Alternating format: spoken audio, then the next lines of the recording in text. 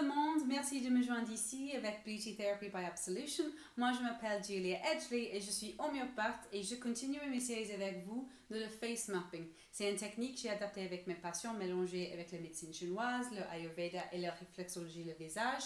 Et ça peut vous indiquer quel déséquilibre est dans votre corps qui peut avoir un impact sur votre bien-être. C'est très important de ne pas mélanger avec un diagnostic médical. Aujourd'hui, on va parler de le joue, des deux côtés ici. Et c'est quoi les indications que j'observe dans mes patients? Donc, il y a plutôt deux choses. C'est l'acné, les deux formes l'acné avec le plus haut son, mais aussi c'est l'acné rosacée. Donc, c'est le rouge de le visage. Donc, mais aujourd'hui, je vais parler plutôt de l'origine de le côté de la médecine douce et l'homéopathie et ce que j'observe. Avant que je parle de ça, c'est très important de m'en parler si on avait les symptômes de deux côtés ou un seul côté.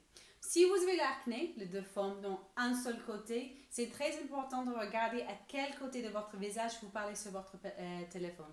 Parce que c'est plein de bactéries sur le téléphone, mais aussi il faut regarder le tissu dans votre oreille le soir, si c'est bien propre. Il faut bien laver souvent parce que ça peut indiquer une bactérie d'un côté, quelque chose qui a le contact avec votre peau. Mais les symptômes que je vais parler aujourd'hui, c'est plutôt quand on a les symptômes les deux côtés. Donc, dans la médecine chinoise et dans l'homéopathie, ici, c'est une partie de le poumon. Et donc, quand je vois ça dans mes patients, ça dépend. C'est pour tous les symptômes que je vois manifester sur le joue, ça parle de le poumon ou notre respiration. Donc, il faut que je pose des questions à les patients. Est-ce qu'il y avait une histoire dans la famille de l'asthme, l'eczéma, le rhume de foie? Parce que pour un homéopathe, c'est la même énergie dans ces pathologies. Donc, souvent, on voit dans la famille. Est-ce qu'il y avait une histoire de l'asthme quand on est obligé de prendre les médicaments lourds? Ou souvent, le bronchiole ou les bronchites qui ont été obligés de prendre les médicaments comme les antibiotiques? Il faut qu'on observe s'il y a l'air toujours sur le poumon ou si le patient habite dans un endroit qui y a beaucoup de pollution. Dans l'air, il y a les toxines, il faut qu'on observe, mais quelque chose dans le poumon. Et souvent, bien sûr, si on fume. J'ai les histoires plusieurs fois quand je soigne les adolescents et quand je vois ces symptômes, pour rigoler, je dis, mais au moins vous ne fumez pas.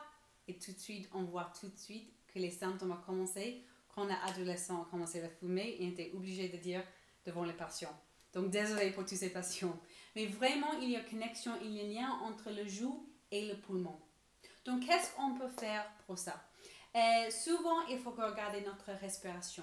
Je travaille souvent avec un ostéopathe et il observe souvent, même on est né avec la capacité de respirer, on ne fait pas correct. Il faut bien inspirer assez profond pour vraiment détoxifier le poumon. Donc, ce que je conseille pour ça, si vous avez du mal, on peut facilement faire les exercices et je vais faire à la fin de cette vidéo. Ou on peut faire quelque chose comme chanter, parce que le chanter c'est très bon, la façon qu'on respire pour le chanter c'est très bon pour travailler les poumons, ou aussi le muscle autour du poumon pour bien respirer, ou aussi nager, les deux. Il y a plein de plantes qu'on peut prendre pour les poumons, en français ça s'appelle le bardin. Bien sûr, il faut que vous regardiez avec un praticien si vous prenez les médicaments, mais ça travaille super bien pour le poumon et aussi la peau. Et normalement, on soigne l'acné. Donc, si c'est plutôt l'acné ou la rosacée qu'on soigne, on soigne correctement avec le changement de l'alimentation, avec gérer le stress, quitter le sucre. Mais il faut qu'on observe si les poumons réagissent pendant le traitement. Donc, aussi, il faut vraiment poser la question, est-ce qu'il est dans la famille, l'asthme, ou est-ce qu'il y a une histoire médicale dans le patient, dans une pression sur le poumon? Donc, avant je vous laisse, je vais vous présenter l'exercice de respiration. Je conseille souvent à mes patients. Et ça s'appelle 4 par 4 par 4. Donc, ce que vous allez faire, vous allez inspirer pour 4 secondes. Vous allez garder le souffle pour 4 secondes. Et vous allez expirer pour 4 secondes. Et vous allez faire ça 4 fois.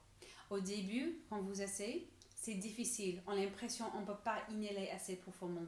C'est pas grave. Si on continue petit par petit, jour par jour, on va regarder les différences dans notre poumon et respiration. Donc, même si vous n'avez pas les symptômes dans le joue, je conseille toujours de travailler la respiration. C'est super bien pour gérer le stress. Merci beaucoup pour aujourd'hui et me rejoins la prochaine fois pour une autre série de face mapping.